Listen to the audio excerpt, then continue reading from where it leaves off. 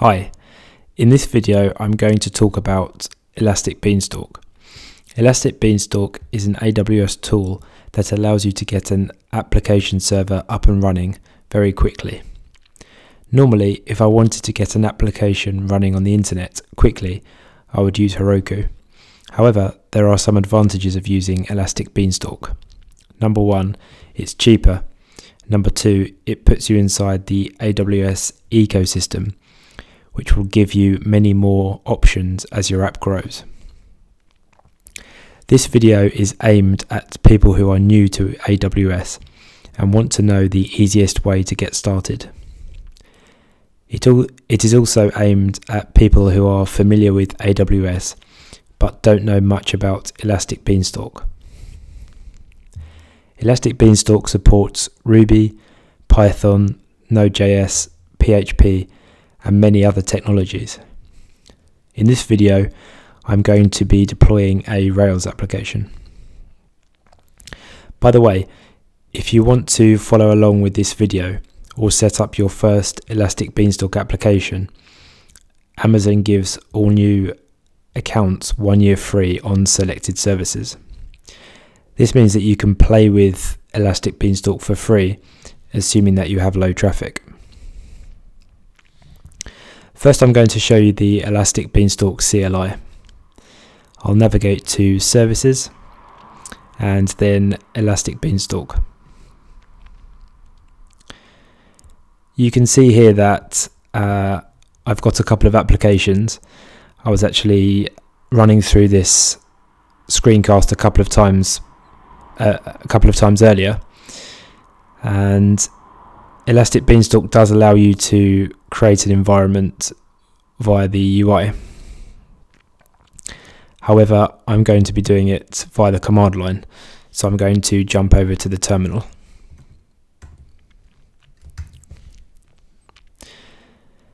The first step to install the first step is to install the command line application. On a Mac, you can install it via Homebrew. So first, I'm going to update brew. Then I'm going to install the AWS Elastic Beanstalk. So I've already got this tool installed on my machine, so Brew won't allow me to reinstall, but for you this command will work fine. Now I have that installed, it's time to initialize the project. So I'm already inside the application that I want to copy to Elastic Beanstalk, that I want to deploy to Elastic Beanstalk. If you're not, then you need to cd into your project now. To initialize, I'll run ebinit. Ebinit will now ask me a series of questions. So I'm in London, so I'll choose option 16. I want to deploy the GitHub webhooks application. Elastic Beanstalk has detected that I'm using Ruby, so I just need to confirm this. I'm using Ruby 2.5 Puma. I don't want to use code commit. I do want to use SSH. And for SSH, I'm going to use my existing AWS EB key pair. Now that I've done that, I'm going to run git status to see if anything's changed. You can see that my git ignore file has changed. If I diff that, you'll see that there are 3 new entries. Basically, Elastic Beanstalk has added an Elastic Beanstalk directory. So if I take a look at that, you can see there's a single config file And if I cat that, you can see this file has, or this file is the place that saves all of the configuration that I just set.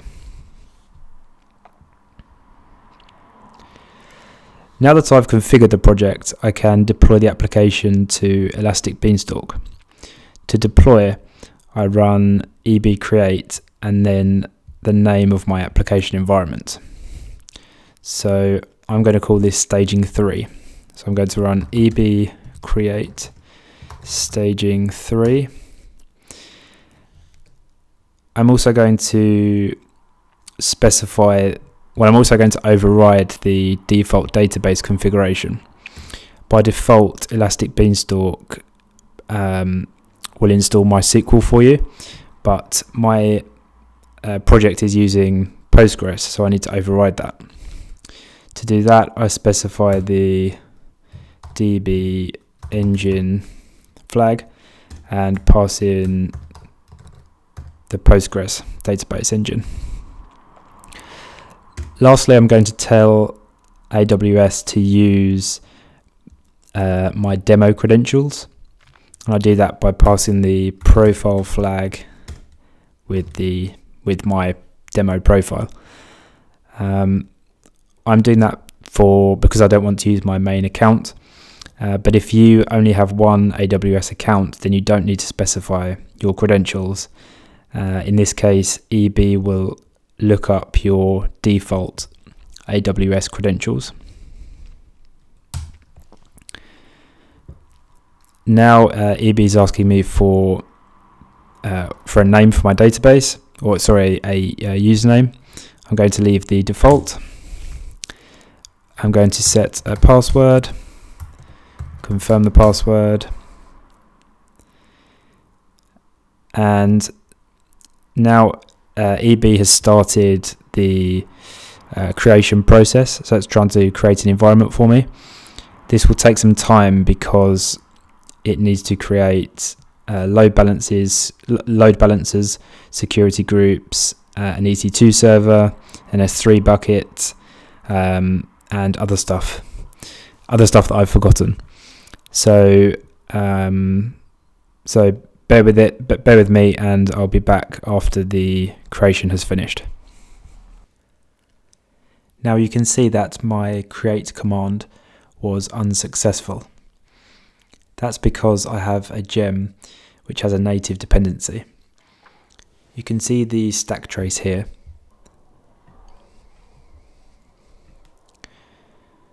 The stack trace basically says that, well, you can see that it leads to the FFI gem. It took me a little bit of investigation, but I discovered that the FFI gem needs native system dependencies. To fix that, I need to tell Elastic Beanstalk to install the FFI system dependencies. I do that by creating an EB extensions directory and then creating a file inside that. So I'm going to open my editor.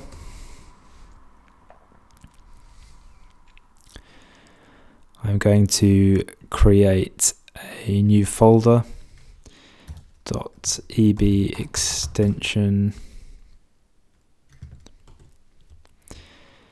and inside there I'm going to create a new file.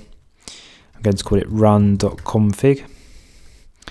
This file can actually have any name as long as it ends in .config, and this is a YAML file. I'm going to tell Elastic Beanstalk that I want to install some packages, and I want to install the packages via yum, and I want to install lib ffi devel, and I'll save that file,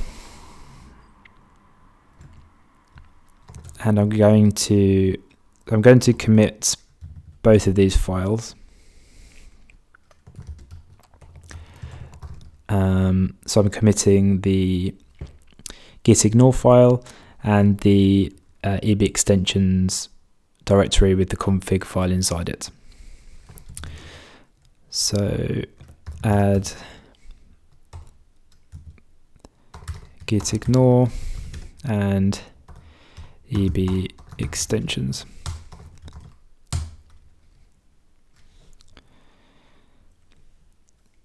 Now I can rerun the create command, only EB will only let me run the create command once. Now, because I've already run that command once, the environment is already there. So what I need to do instead is run deploy. So if I hit up a few times, this is my create command. I'm going to change it to deploy. And I'm going to remove the database engine part.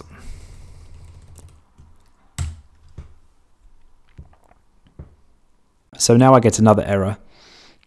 The stack trace, or the output from the deploy command, isn't quite as clear this time. So I'm going to investigate by viewing the logs.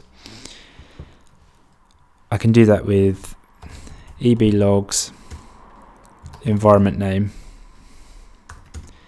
and again specifying the profile.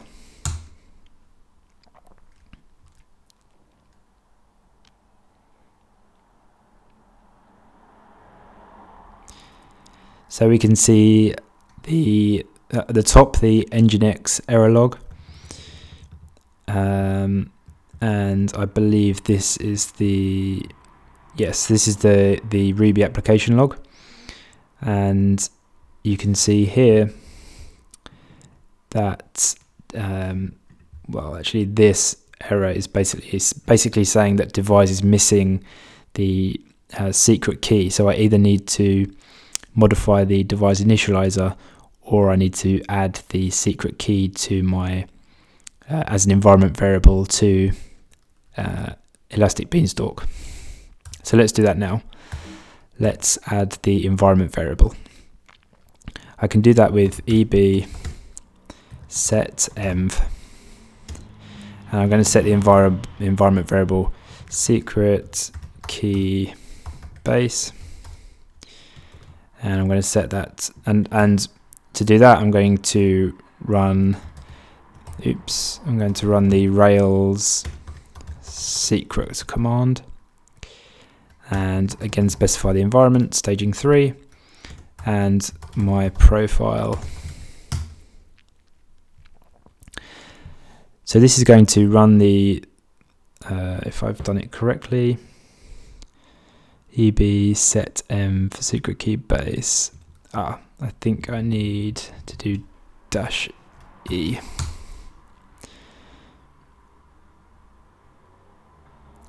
And that looks right. So this command is basically saying run Rails secret, assign that value to an environment variable called secret key base on my or inside my staging 3 environment. Okay, now that's done, I'm going to redeploy. So hit up a couple of times and redeploy the app, and let's see what happens this time. This time I get another error, and here I can see mention of Postgres. This makes me realize that, or this makes me remember that I haven't configured my database YAML file to work with Elastic Beanstalk. So here's my database YAML file, and if we look at the Elastic Beanstalk documentation, it tells me how I should configure a Rails application to connect to the database in Elastic Beanstalk. So I'm going to copy that here, and I just need to change, so I'm not using MySQL, I'm using Postgres.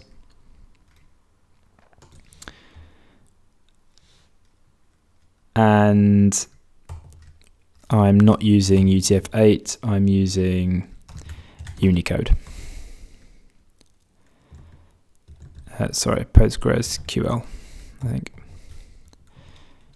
I believe that should be Postgres QL. So I'm going to add my database YAML file. Okay, I'm going to commit that. So add database YAML settings for EB. I'm going to push that. Now I can try to deploy again and see what happens. Let's see whether this time it's a success. Once that's finished, I can run EB status. Again, selecting the profile. And this tells me the status of the application is ready, and it's green, which is obviously good. That means it's healthy. And I can also go over to the browser, and I can refresh the Elastic Beanstalk UI, and you can see that staging 3 is now green. So Elastic Beanstalk provides me with a URL for my application, and fingers crossed, there we go, my application is now running on Elastic Beanstalk.